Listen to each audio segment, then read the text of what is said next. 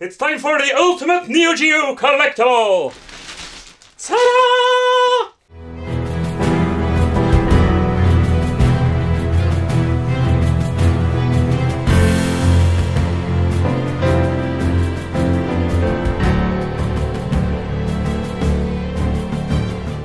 Hey, welcome back to the channel, welcome back to the Wicked Gamer and Collector.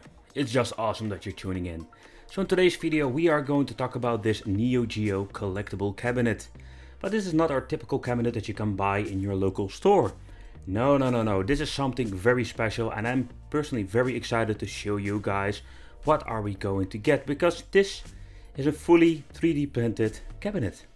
It's from the company Playminimal. I already did a cabinet review of his and I really like these cabinets because they are not very small. What you see in other videos of mine is that they are pretty huge and they are still very easy to play on. But what is also very unique, this cabinet is fully 3D printed. So I must say, even when it's made of plastic, it feels quite heavy and quite sturdy. But let's talk about the quality and how good is the build. What I really like about this cabinet, the cabinets all come with a minimal retro cap decal at the back. Alright, so let's talk about the quality of the cabinet and how does it look. Because this thing is 3D printed, and with 3D printed he is going to print the parts and then he's going to assemble it.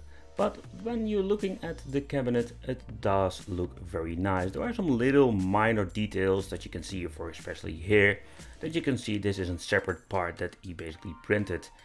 And this is something that personally doesn't bother me, but that is something you need to consider for yourself.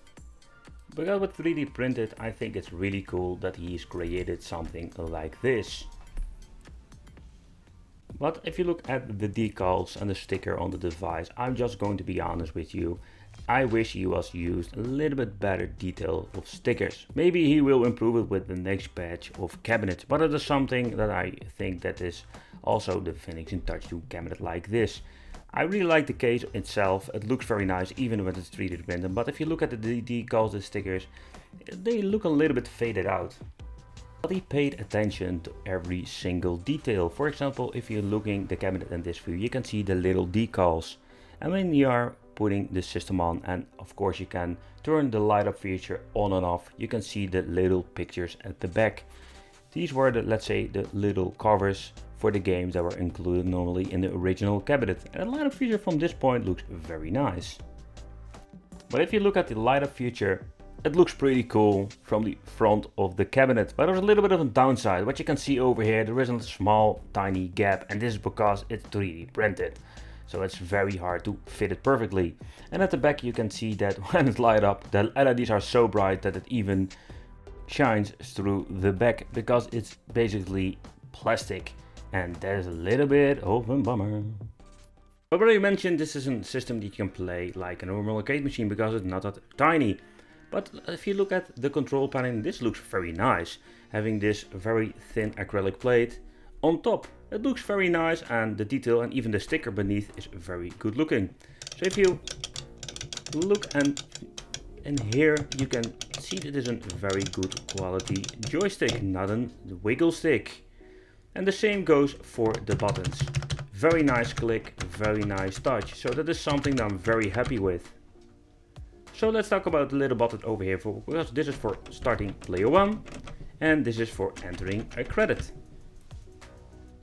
But of course, if you want to use the credit system like an original cabinet, you can use this little coin mechanism on the bottom. So that's pretty cool that he even included this in this tiny cabinet to give more like this arcade feeling. I like it. Oh, and coming back to the cabinet, as you can hear, it's quite thick and sturdy. But every Playminimal arcade comes with a survival case, just in case you need to play. So what we are going to get inside this package is quite simple.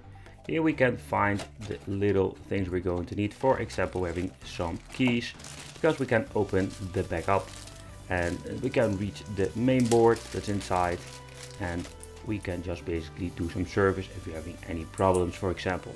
So that's pretty funny that he even giving you this. And at the end, totally forget to put it back in the box, where we're also going to get this 12-volt power supply. And then you can see it, but it's a 3 amp. So this is what we're going to get with the cabinet, so that we're going to need. And alright, let's see if I can get them out. No, they're not getting out. But we're also going to get some business cards. Yeah. Alright, can I get it out? Nevertheless, I already showed you in the video. Yeah, here we have. Ooh, business card. Looks pretty cool. A small way to relieve great moments. So let's talk about the back, because here we have the little hatch where we're going to get the keys for. Because this is the hatch that we can open up. Alright, so at the back we're also having the connectors. So let's talk about it, because there is something that is really bothering me. We're having basically two holes for the USB connection, but only one is connected, so he needs to fix it. And we're having the on and off switch over here and the input for the power supply. Like the previous model, all of these cabinets, so far I know, are running on an orange pie. Yeah. Alright, so this looks quite nice, by the way. And as you can see, it's quite thick. Alright, so I'm going to give you a little sneak peek inside and how everything is assembled. So if it comes to the Orange Pi, I know a lot of people are not very happy with it and they want to have a Raspberry Pi. But I think, and this is something he told me, that the Orange Pi are running way better with arcade games. So let's say it's true, but you want to play more than Neo Geo, I think you not even need to bother buying this, because we're having only 4 buttons, and this is more like the pure Neo Geo collectible to play Neo Geo games. Let's talk about the screen and what are we going to get, because this thing has a 9.7 inch LCD screen. It's not an APS screen, but the view angle is pretty decent. It has a resolution of 1024 by 768. And as you can see with this view angle, the screen itself looks very nice and I am very pleased with it. At the back we are finding 3 little buttons, as you can see over here, and these are needed for adjusting the display and for the volume control in general of the cabinet. Here we can find 2 little speakers and they are pretty loud, I can tell you that. But how big is this bad boy? So I'm going to tell you, it's 70 centimeters in size, it has 25 centimeters in the height, and it's 32 centimeters in depth. But let's do a little bit of a comparison with other devices. For example, let's check out with the Pac-Man numbskull. For the people already owning this device, you can see that this Neo Geo cabinet is gigantic compared with the numbskull. So let's do something also wicked. Let's try to grab the Neo Geo Mini. And what you can see, let's put it on the top of the numbskull, because it's really a mini Neo Geo. But what I think is really cool with a cabinet like this, that he even made the choice to add the menu of the Neo Geo Mini. So what you're going to get is more like this Neo Geo Mini feeling inside this cabinet, but it's based on a Pi and you can add games very easily through the Wi-Fi, for example.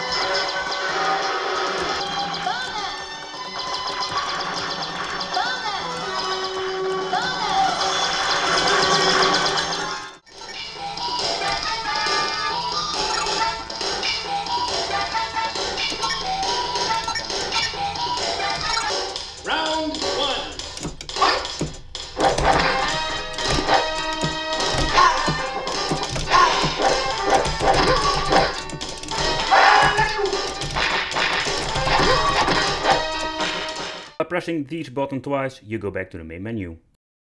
Alright, so this is what we're going to get with this Neo Geo collectible from Playminimal. Like the previous model, I really like it. Yes, I know, it's flawed in some ways, but I need to point out this is more like, let's say, a prototype. This is the first cabinet that he even made, and he made it for me because I ordered it instantly. I wanted to have this one in my collection because I'm a big fan of his product.